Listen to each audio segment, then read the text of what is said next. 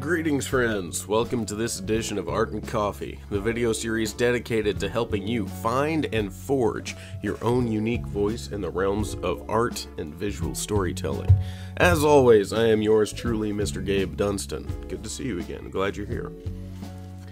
Today's coffee is the Chiapas, they're Arabica beans.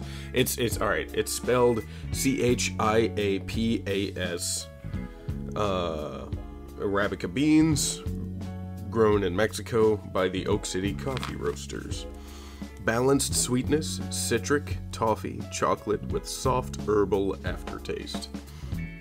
Well, I did not get the herbal aftertaste. This is a pretty good coffee. The last coffee that I had from Oak City Roasters, as you might recall, gave me some pretty severe acid. This one is, yeah, it's much lighter in the acid territory. So, yeah, I recommend it. Give it a shot. Today's episode is one of the secret weapons in terms of how to get better at art, but the secret weapon comes with a catch.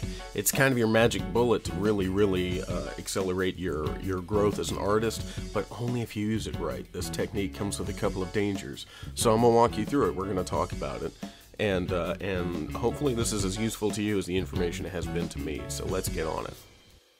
The secret weapon is a very old weapon. It is the way that painters used to be taught back in the art schools. And I mean back in the art schools as in starting in the late Renaissance and all the way through the early 20th century. And the method was, if you want to be a painter, okay, here's what you do. Gather up the paintings of the masters, which the high lords of art would decide who the masters were. And they would say, alright, here the master works, copy them. And in the process of copying them, you would learn how they were painted. You would learn some new techniques. You might learn. You were theoretically learning through osmosis how the masters did it, and it was like your own little college or master's course in making art by studying from the masters. And it was more complicated than that, but it was also a strange ramshackle way to teach. And then the Impressionists of the late 19th, early 20th century started to throw that off as some sort of... That was what made them radical in their day. What made them the punk rockers of painting was, one, they made paintings that gave you the impression of what you were seeing, but were not entirely accurate, were much more stylized. Like Monet, he's not trying to paint the thing he sees, he's trying to paint the light reflecting off the thing he sees. Which, if you want to be technical, is all you're doing in the first place, but let's not go down that rabbit hole. And the finished project looked more or less like half-finished paintings, and so like, you know, the punk rockers of old, of the late 70s and early 80s, that's what they do. I know exactly 4 chords, I can't sing, but I can scream really loud, and here's what I'm gonna do. Bam!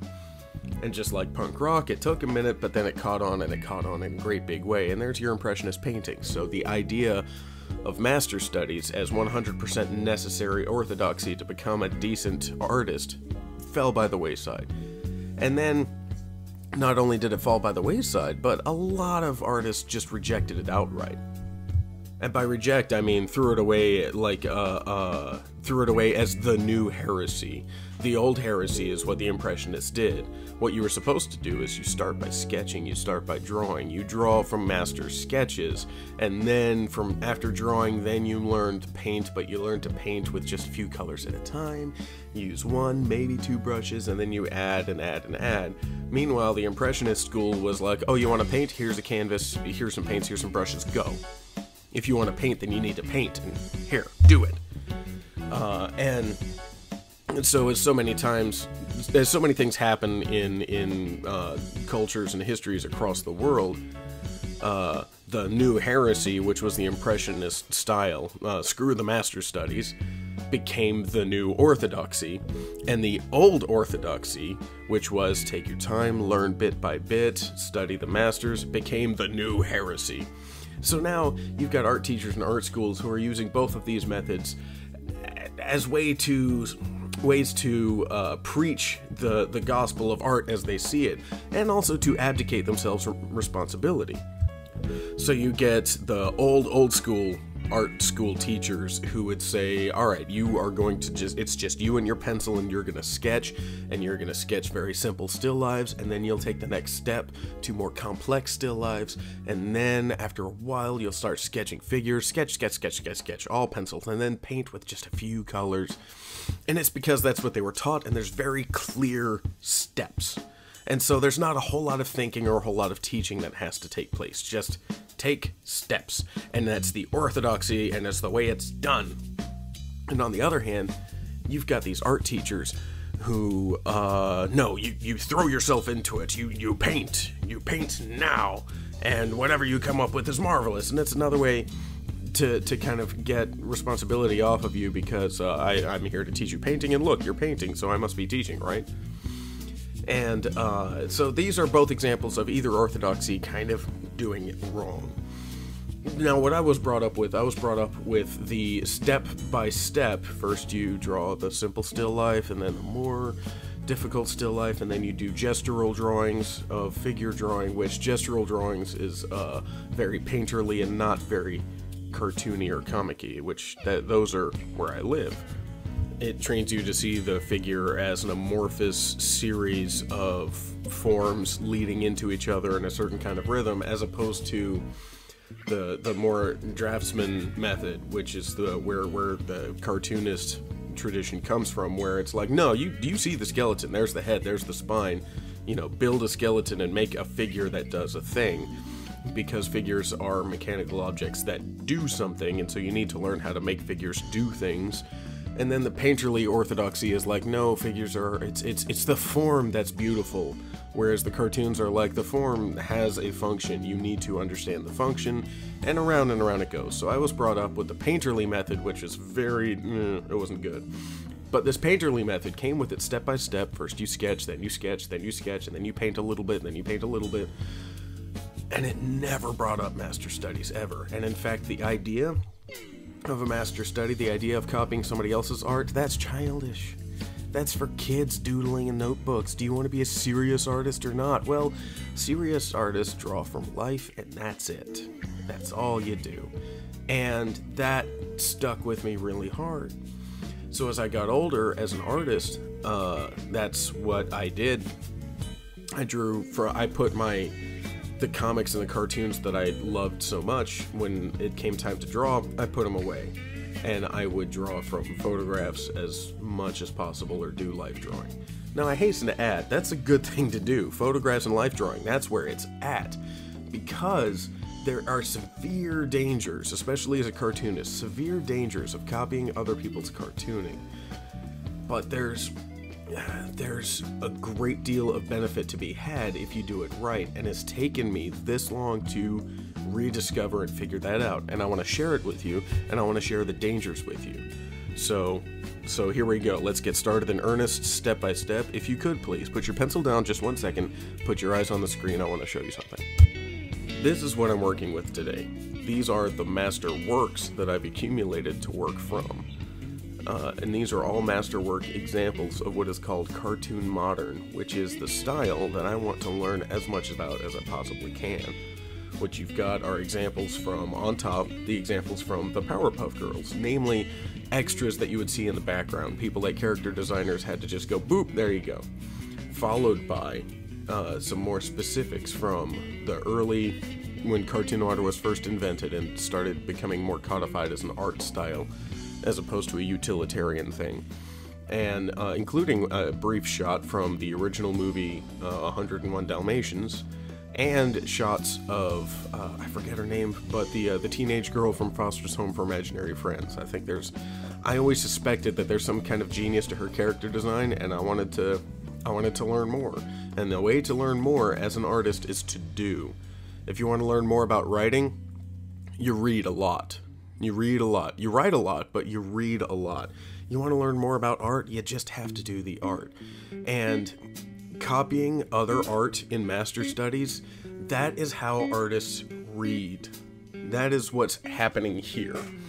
Artists read other artists by copying, because then we have to make our brains and our hands and all of our cognitive connections recreate the shapes and the contrasts and the the compositions of the master work. And it forces you to understand the master work far deeper than just looking at it. Looking at it, it's great, it's super important, by all means. If comics and animation is what you're into, read a lot of comics, watch a lot of animation. But these master studies will help take it even further. When used properly, here's a short list of some things that master studies will help you do. One, it'll help you to study the art forms that you like, understand their strengths and weaknesses of that art form in ways that you would not understand just by looking at it.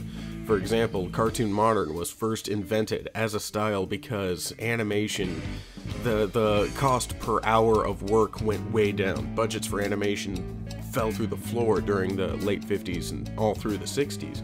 So animators had to come up with a design style that would cut their time in half, but was still compelling and expressive. So here we go. And understanding the deep, intimate ins and outs of how to make it happen, that's what I'm after in this study right here. The other thing is it helps you to understand the master's art process, kind of get as close as you can to getting inside of their head, understanding what they were after, why they were after it. Maybe you learn what their favorite shapes were, their favorite ways to manipulate shapes. You learn their vocabulary. The people who did constant master studies of Jack Kirby found out one of the reasons the man was so fast is because he had 4 or 5 stock faces. He didn't make very expressive faces, he didn't spend a lot of time there. All of his face time was spent just making them recognizable. He also had something in the neighborhood of 7 to 10 stock hand positions that he would use over and over again, which made him much faster. And that's something that artists wouldn't discover as quickly or as effectively without sitting down and doing the studies, without pulling out their pencil and copying to see what's going on. In addition to learning the vocabulary of another artist, you also build on the vocabulary you have. The quickest, most effective way to build your actual verbal vocabulary is by reading a lot, particularly reading out loud and hearing how words are pronounced and how they're used in a sentence. Nothing builds your vocabulary faster than just reading a lot, because you'll take in words from other people, and it makes your own words and vocabulary in your own writing so much more rich. Same thing happens in art. There is a visual vocabulary. Look how straight one end of that saxophone is, but the other end is bowed, it's belled a little bit. That's a part of the vocabulary of this artist that I'm learning, and I'm trying it on and seeing if I enjoy it, seeing if I find it as compelling as he did to draw it. Which, gotta say, I don't know, I like my round ends to be round. He said, sincerely talking about art and with no double meaning intended. Next, one of the last things that I could think of, and one of the number one reasons why I do master studies and I keep a library of various comics and art books, is because drawing art is problem solving. You have a very specific problem to solve. You need to represent 3-dimensional objects with 2-dimensional marks on a paper, or canvas, or tablet, as whatever your case may be. But that's a pretty severe problem, which most all visual art is trying to solve. Visual art outside of sculpture. 3-dimensional objects represented on a 2-dimensional medium. Super tough. That is a problem to solve, and every artist solves it differently. There's lots and lots of commonalities, but so many differences. So, for instance, a tree. A tree is an extremely difficult thing to draw because there are so many trees and there's so many variations and there's so many textures and there's so many little branches and twigs and there's so many leaves and you can't draw them all individually. So how do you represent a tree effectively but also efficiently? Do you want to spend all day drawing a tree? Which if you do, that's up to you, but man, you still gotta choose how much detail and where it goes. Or do you want to spend as little time as possible but not make it look rushed and terrible? Well, how do you figure out how to do that? Look at a tree and then look at somebody's cartoon drawing of a tree. Because by looking at the real thing and comparing it to the drawing of the thing by the master that you're attempting to study, then that's how you can reverse engineer how did they solve this problem. How did they do it with their line, with their texture, with their line weights, with their spot blacks, all that stuff. And just as a personal little suggestion, Jeff Smith of Bone fame, Look him up. He does trees real good. Also, David Peterson of Mouse Guard fame. Tons and tons of nature in Mouse Guard. And he uses his pen very, very detailed renderings of nature. So there you go. You get this very traditional traditional animation guy in Jeff Smith, who went on to comics, and then you get this other very traditional nature renderings with pen and ink from this other guy, David Peterson. Great ways to compare about drawings from nature in cartoon form. But let's talk about something else. Master studies, why they're discouraged by so many art teachers, particularly every single one I ever had. There's a lot of legitimate dangers in losing yourself in master studies. For instance, if you spend all your time copying other people's drawings, you're not actually developing your own voice. You're just copying, and you turn yourself into a person who can only copy, and that's not good. It's similar to fan fiction. Playing in somebody else's world is a great way to learn, but if that's all you can do, then you'll never end up telling your own stories, just a version of somebody else's. And man, that is not good, especially not if you're a writer, especially not if you are trying to find your own voice, find and forge your own voice. And the best that you could possibly do is just end up aping somebody's style, and the best you could do aping somebody else's style is become a poor copy of that person, which a lot of poor copies of other artists were hired in the 90s, and that's kind of one of the reasons why the 90s comic book business fared very well and then very, very poorly.